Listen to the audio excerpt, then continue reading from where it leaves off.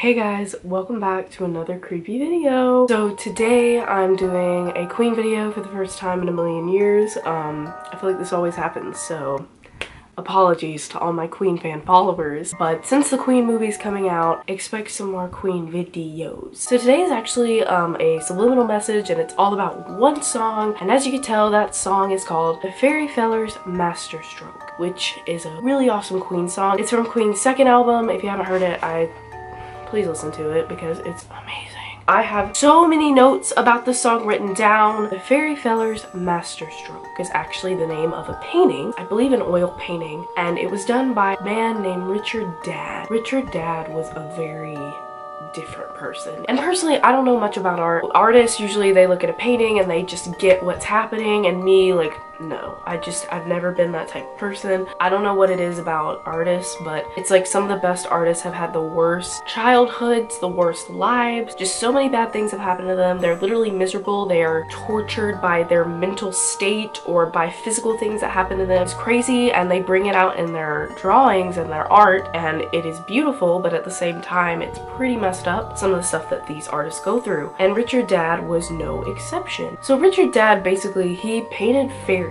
Yeah, he literally would just paint fairies. And then somewhere along the way, he struggled with mental illness, and I mean struggled with mental illness. So just to kind of explain where this man's mental mindset was, he painted this certain painting. It lasted from 1855 to 1864, which is 9 years, so that's a very long time. It says that while he was in prison, in a state criminal lunatic asylum, he was confined there for a very long time after murdering his own father.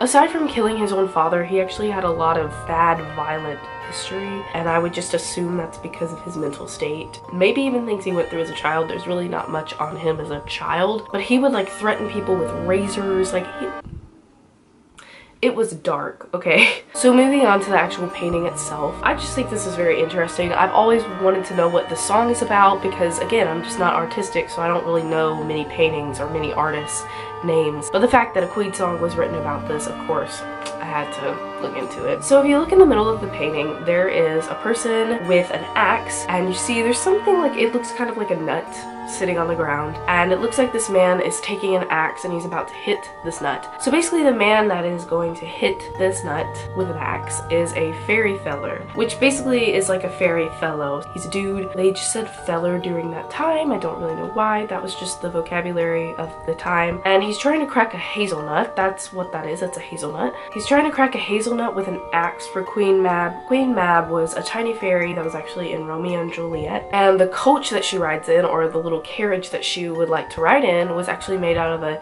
empty hazelnut. Assuming that he cracks the hazelnut, it would be empty and it would be kind of like a shell for her carriage, and that the legs of the carriage, you call them spokes, and basically if you look at a wheel and there's like little rods on the inside, those are called spokes. Basically those were made out of spider legs, so that's exciting. Throughout this picture there's just a whole lot going on, you know, but that's the main point. From what I've seen after researching this, most artists put what they're really trying to draw attention to in the very middle. That's a big reason why the name of it has Fairy Feller in it, because it's focusing on that person. Outside of the Fairy Feller and the hazelnut and the fairy, there's a fairy band, and they are holding instruments. They're just scattered throughout the painting, and it looks like they're anticipating him cracking the hazelnut with his axe. And I can't remember the exact word for this, but the basic definition of it, typically they're the male head of the family, or they're the head of a church or a tribe, and this person is wearing a triple crown, kind of like the Pope. This is another thing going back to Dadd's very violent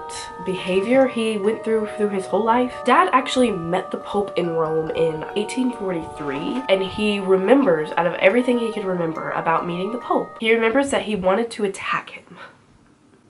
Then we have Dadd's father, which I kind of didn't research as much on his relationship with his dad, but I mean, he ultimately killed his own father, so I'm imagining that the relationship was not very great. His father is portrayed, it's literally a portrait of his father in the top right corner of the painting, and he's holding a type of gun that was used from the time, and a heavy tool known as a pestle. Not a pistol, but a pestle. This part, I'm really not sure what this could mean, because maybe it means his father was also violent. I feel like this is one part that I personally, after I film this video, would like to research more into. But what I read on the website, I don't really fully understand. It says that all of the items that represented his father, items surrounding his father, the items his father was holding, represent a game of a childhood fortune teller game. The only thing I can really guess about the fortune teller game is the reason it's a child fortune teller's game is because he probably had no idea what his fortune or destiny would be growing up, because I think it's safe to imagine that his father wasn't the best person to him. Oftentimes, you know, people are the way they are because of how they were raised. So maybe the fortune teller game as a child just has to do with not knowing his own destiny or fate because of the childhood he was living. Going back to the male head of the church, whoever this person is, looks like they're telling the fairy feller to stop. I feel like he is living a life of doing things his way, whether it's right or wrong, and people that are of higher authority are telling him to stop and telling him to not do the things that he's doing. But another side of the painting is just, it's kind of there, and I guess this is just the inside of his mind, just how his mind is working, and it actually involves some sexual things. There are two fairies pictured in the bottom left corner, and they're more curvy than most of the people on there, and it's made pretty obvious through the drawing that that was intentional, and they're being stared at by this person. I don't really know what this could mean in Dad's life. I mean, maybe that's his own desires coming out into his painting.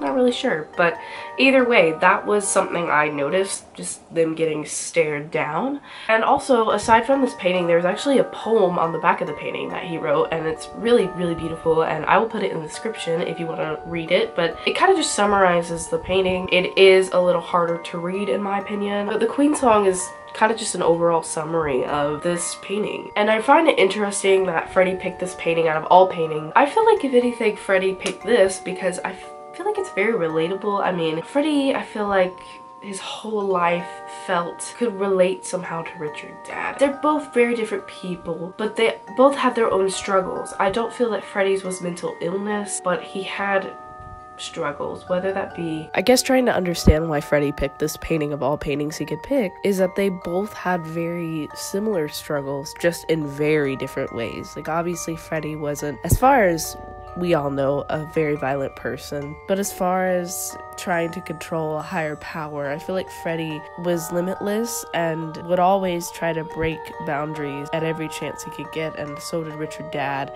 And I feel like Freddie really respected that and respected Dad's art. And this is kind of my whole take on this. This is more of a me personal kind of thing. But I feel like Freddie was just extremely fascinated with someone who had such a violent life, but at the same time would paint fairies. Like, is that Freddie or is that Freddie? Like, he was a man of extremes, and painting fairies and killing your dad is like pretty extreme, and I just thought that like kind of made me chuckle, and just, it's such a Freddie thing. I don't know. Not really killing your dad, but like, thank you guys for watching. I know this video wasn't super creepy, but I just find things like this very interesting. I love learning about things I don't really know about. I feel like I don't do that as much anymore since I've been out of school. I do have a shout out this week, and it is Shannon with a peace sign on Snapchat, and she just says, "Hey Ashley, so I've just started my own channel. I have been waiting to do this for so long. If you could watch, and if you like, please give me a shout out if you can. It would mean so much. I hope you like it." I did watch her video, and it's hilarious. It is a messy, drunk best friend challenge, not tag, challenge. I'll put the link to her video in the description. Please subscribe to her. I can tell that she really enjoys making YouTube videos. Anyways, I'm gonna go now. Thank you for watching. I'll be back with another Michael video next week. Bye guys.